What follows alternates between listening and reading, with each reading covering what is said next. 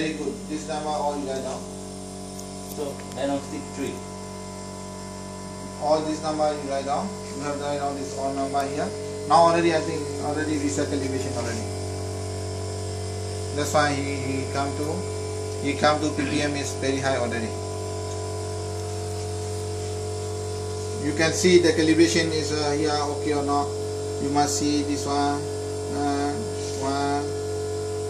enter, then one. Then you have the graph. This is now because of 2-point elevation become 1. If correlation method, this will be 0.8 to 9. Not 1. If you make 1, also people not believe. Because cannot get 1 because too many points. You will not get. So you point 9.8, 9.7. Okay. Okay, like this. You cannot get the 1. 1 is not.